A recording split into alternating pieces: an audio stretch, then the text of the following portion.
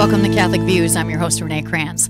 In the studio with me today is Father Scott Traynor, back again. Welcome, Father Scott. Thanks, Renee. So great to be here. Yeah, I can't remember. It hasn't been that long since you've been here, but long enough. We need to have you on like at least once a month. Awesome. I'm there. People are like, yes, please. So as this is airing, it is Easter Sunday. So happy Easter, everyone. Father Scott is going to talk to us today about the resurrection, which of course is today in the liturgical calendar, and about new life, which is brought about by the resurrection. So he's being so quiet at the moment, but get ready. Put your seatbelts on and hang on to your seats. So, Father Scott, will you start with first, why does the resurrection matter? Because we know it matters. Yeah. But why? It does matter. Like, so for example, the liturgical celebration of the resurrection, Easter, yes. right, Easter Sunday, that is such the central event of our salvation that the church explodes that one calendar day into 8 liturgical days. Yeah, the that's octave right. of Easter. It is Easter day for the next 8 days. And then that launches a whole season of celebration of the resurrection. Right. We call the Easter season all the way to Pentecost. Yes. Yes. So yeah, it's important. Leave your Easter decorations up, Leave them people. That's great. That's great. So, I mean, there's lots of things to say about that. Like, you know, St. Paul says, if Jesus Christ has not been raised from the dead, then our preaching is vain and your faith is in vain. It doesn't get more blunt than that. Right. So that should give us pause. If we're not like, if everyone who's listening or watching isn't just like, oh yeah, I mean, the resurrection makes all the difference in the world. That statement from St. Paul gives us pause, right? Like, oh, maybe there's something more for me to receive. Yeah. And I want to welcome this awesome gift more into my life. I think we tend to blow by it just because we see it every year. We're like, okay. So, right on. It's super important. And like, why does it make all the difference? Because Jesus Christ, risen from the dead, has conquered death and robbed it of its power. Right. And death is the greatest calamity that has come to the world, right? So death never had a part in God's creative plan, right? Death came into the world through sin. So, and you know, if death just has the last word, life becomes absurd really quick. Yeah. Yeah. You know, it's one thing that if I'm having difficulties or challenges or I'm suffering in life, when we have this sure hope of eternal life that Christ has made possible by his suffering and death and resurrection, then there is a foundation of hope. Right. If death just has the last word, like whatever happens in this life happens, and then death, and then that's it. Right.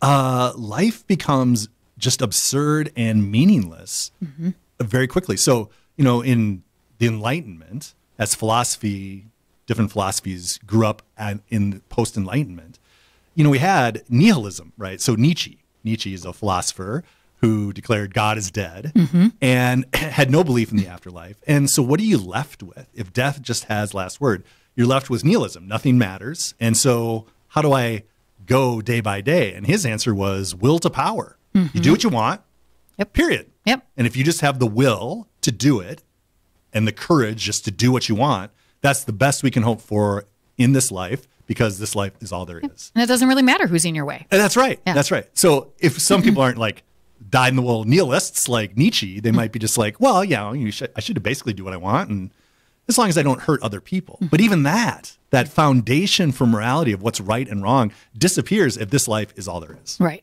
Right. So death came into the world because of sin. Jesus Christ has conquered sin and death by the glory of his resurrection. And he invites us to share in that victory, right? So it's not just that he rose from the dead, but he is to be the firstborn of many brothers and sisters. So the whole theology of baptism is that in the waters of baptism, we enter into the tomb with Christ. We're buried with Christ in his death, in a death like his, so that we can share in the victory of his resurrection. So we are called to this newness of life that he makes possible by his resurrection. I'm thinking of... So a couple more things about that. Yeah. Jesus, in Revelation chapter 21, verse 5, the one who's seated on the throne, Jesus risen in glory and ascended in heaven, says, behold, I make all things new. Yeah. So for those who are fans of Mel Gibson's The Passion of the Christ, right? In the artistic beauty of that movie, they take that line from Revelation 21, Jesus in glory, and place it as he's fallen for the third time. And Mary, his mother, is in anguish and wanting to go to her son and comfort him. But, like her heart, it's so hard because she sees him suffering so much. And she finally gets the courage to come to him. And from, underneath the cross and beaten as he is, he says, behold, mother, behold, I make all things new. And he rises up in that moment. Yeah. And this is obviously it's artistic license to take that and move it. That wasn't in the Gospels. Jesus didn't say Right. that during the way of the cross. However, it's so appropriate because Scripture does tell us that Jesus freely laid down his life. No one took it from him. Right. He gave his life out of love for us that we might live forever. And he may make all things new in that exact way. And that he embraced the cross, despising its shame for the sake of the hope that lay before him, right? So Jesus trustingly abandons himself to the Father's providence, and that trust is vindicated in the glory of the resurrection. Right, right. So the last thing I'd say is, just to start our conversation today, why is the resurrection important? Is because it demonstrates that Jesus is God. Yes. This is really important, right? Yes. So some of our listeners might be familiar with C.S. Lewis's trilemma. Jesus Christ, is he the Lord, or is he a liar, or is he a lunatic? Because Jesus clearly claimed to be God. He took the name of God, I am, Yahweh, and he applied it to himself. Yeah. And everyone in his day fully understood that's why that's what he was doing. That would have been way more apparent to them than to us. Correct. Yeah. Yeah. And that's why they accused him of blasphemy. Right. He's claiming to be God, clearly and unambiguously. Right. And he's claiming to be God, and he says that he is going to be handed over to the Gentiles and suffer and die, but on the third day rise again. Okay? Well, so what are the logical possibilities around such claims? Yeah. One is that he is the Lord. He is God. Yes. He said it and he did it. And in the resurrection, that's what we see. He is the Lord. Or he thought he was God, but he really wasn't. Right. So he's a lunatic. Right. Or he knew he wasn't God, but said he was God. So he's a liar. Right. Right. So in that lineup, that logical set of possibilities, what's not possible is that Jesus is just a wise teacher like, Muhammad or Buddha or Martin Luther King or Right. whoever, or Oprah.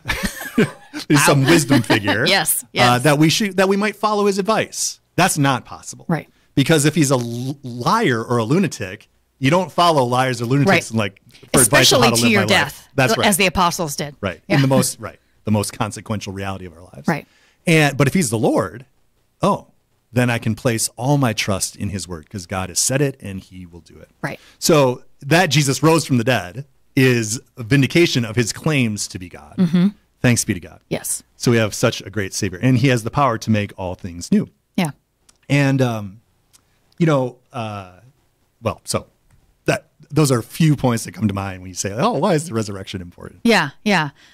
Okay. So you had mentioned that you have a piece from the a homily, an old homily. Oh, here. yeah. Yeah. So you had been reading that earlier, and we were like, "Oh my gosh, that's really cool." I know I'd heard it somewhere before, but you said it's part of the divine office. The Liturgy of the Hours. Liturgy of the Hours. or Yes, Divine that's Office. right. Yeah. It's from the office readings on Holy Saturday. Yes. So this day where Jesus has died and he's in the tomb and he descends into the dead. And this ancient author, if our listeners, if they Google an ancient homily from Holy Saturday, they'll probably find this. It comes up pretty quick. So this person is picturing what Jesus, as he goes down into the abode of the dead, to Sheol, he descended into the dead, as he's addressing Adam and Eve, our first parents, so addressing all of humanity. And so just listen to this by way of meditation. Jesus says, I am your God, who for your sake have become your son. Out of love for you and your descendants, I now, by my own authority, command all who are held in bondage to come forth, so that the dead may rise to life, all who are in darkness to be enlightened, and all who are sleeping to arise. So Jesus, with his victory over death, comes with his divine authority to make us sharers in that victory. And so it goes on. I order you, O sleeper, to awake. I did not create you to be held prisoner in hell. Rise from the dead, for I am the life of the dead. Rise up, O work of my hands, you who were created in my image. Rise, let us leave this place, For you are in me and I in you. Together we form one person and cannot be separated. That's a beautiful articulation of that. Like we are sharers in Christ's victory over death by virtue of our baptism. And so he doesn't want us to remain in any of the effects of sin. Right. Neither death, right? He doesn't want us to remain in death, but to rather open for us the gates of eternal life. Nor does he want us to remain in any of the other miseries that came into the world as a consequence of sin. And the idea is if he's conquered even death, he's conquered overwhelmingly all these other forms of suffering. Right. So suffering and death were never part of God's creative plan. They all came into the world through sin. Jesus, by his own life, suffering, death, and glorious resurrection, has conquered sin and death and all the other effects of sin as well. Right. Because every other suffering is just a foretaste of the greatest suffering, which is death. Right. And so Jesus' desire, rise, let us leave this place. So if I'm carrying, I think of the consequences of original sin. We see Adam and Eve in shame and in self-recrimination and hiding away from God and refusing to admit sin and blaming each other and blaming God and engaged in this spiritual combat and being disrupted in their own relationship with each other as husband and wife and things that none of us are ever familiar with. Oh, wait, no. wait, all of us are totally familiar with, right? Those are all consequences, and toil, like work becomes toil, pain is increased, and finally death. Right. These are, if you read closely, Genesis chapter 3, these are the consequences of sin. Well, the redeeming love of Jesus Christ, risen from the dead, has conquered overwhelmingly all those forms of suffering. So Jesus doesn't want us to remain in that place of hellishness ever, but by the power of his resurrection to be set free and become a new creation, rise to new life in him. This homily goes on. How did Jesus accomplish this? See on my face the spittle I received in order to restore you the life I once breathed into you. See there the marks of the blows I received in order to refashion your warped nature in my image. On my back, think the scourging. See the marks of the scourging I endured to remove the burden of sin that weighs upon your back. So this is like a great meditation. By his stripes we have been healed, as we read in the letter to the Hebrews. Right? By his stripes we've been healed.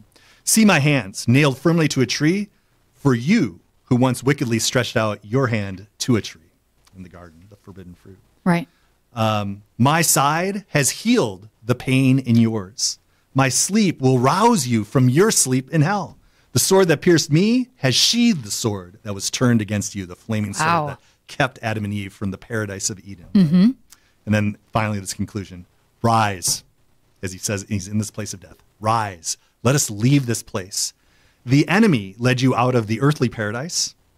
I will not restore you to that paradise, but will enthrone you in heaven. I forbade you the tree that was only a symbol of life, but see, I who am life itself am now one with you. I appointed cherubim to guard you as slaves are guarded, but now I make them worship you as God. The throne formed by cherubim awaits you, its bearers swift and eager. The bridal chamber is adorned. The banquet is ready. The eternal dwelling places are prepared. The treasure houses of all good things lie open. The kingdom of heaven has been prepared for you from all eternity. That's why the resurrection matters. Yeah, that is a generous God right there. Right, yes. That's just, the generosity is overwhelming, really. Yeah. It's far beyond anything we can ask or imagine. Yeah. However much any of us thinks that God loves us and believes that, yes, thanks be to God for that faith and belief, but Lord, help my unbelief, strengthen my faith in your lavish generosity, the unbelievable expanse and richness of your saving and redeeming love. Yeah, yeah. That was really awesome. I love it. I love it. Okay, so new life comes from the resurrection. Amen. So two things. What does it mean to have new life? And what does that look like in a regular Catholic's life? What if we think we have new life, what should we be doing or look like? Yeah. So there's a couple different ways to answer that. Another big, giant question I know. for our 20 With minutes 5 minutes left. One is just to think of the fruits of the Holy Spirit, right? We have a new life in the Holy Spirit. We're baptized. We come to life in the Holy Spirit by virtue of our baptism and confirmation. And the fruits of the Holy Spirit are love, joy, peace, patience, kindness, generosity, gentleness, faithfulness, understanding, and self-control. So if I'm entering into this gift of new life today that Jesus offers me in the power of his resurrection, more and more those fruits should be characteristic of my day-to-day interactions. Right. So if I have some relationship or some situation in my life where those seem to be absent, I can turn to Jesus Christ, risen in glory, and say, Lord, bring the light of your glory to shine in this darkness where I'm not at peace, where I'm not generous, where I'm finding it difficult to be patient or kind. Does that make sense? Yep. So there's a great exchange that's offered to us. We bring our death, Jesus gives us new life. I can bring my lack of peace and receive peace. I can bring my lack of joy, my sorrow, and trade it in for his joy. I can, like, you name it. Yeah. Right? That great exchange to live life in the Spirit is available to us every day. Right. Another way to articulate that newness is to read the Sermon on the Mount. So Matthew chapter 5 through verses chapter 7, I think, 5, 6, and 7. When Jesus, and that's where Jesus is like, love your neighbor. Yes. Pray for your enemies. Do good to those who hate you. You know, all the like stuff. all the things, Yeah, right? yeah. And you've heard it that it's said, but I say to you, and he raises that bar. That's not just a litany of things that we have to try hard to do, because we can't, right? Totally But what true. Jesus is describing in the Sermon on the Mount is a life transfigured in the glory of his resurrection. Okay. That's a picture of what new life in Christ Right. looks like. Right. So again, wherever I see in my current relationships and circumstances today, if I'm not living that way, sorry, I'm looking because our lights are flickering again, like when the power went out before. If I'm not living that way right now, there's a gift for me to receive from Jesus, who's Right. risen from the dead. Right. So, and it's just that concrete. Like if I'm reading those things in Scripture, I'm like, oh, well, that doesn't quite match up with my life today. Yeah. The recourse is to turn to Jesus and say, Jesus, here's how I am, but you call me to this life. Please Yeah. do whatever you need to do in me. I'm sorry. I'm turning to you, and help me to live this new life by the power of your love and Holy Spirit. So we really just need to be more aware of the things we're doing. And when it's not the right thing, which maybe sometimes we need to be formed more to recognize those things even. But, and then to actually ask for the things we need instead of just pretending that God doesn't exist and we're just going to go about our life. That's right. Because we tend to do that. It's a little easy to bit. do. Yeah. Right. Because we live in a world of distractions and things that are clamoring for our attention Yeah. that are much more immediate, seemingly, to us. Yeah. A simple way maybe to sum that up is, John 10:10, Jesus says, "This thief comes only to steal, kill, and destroy, but I've come that you might have life and life to the full."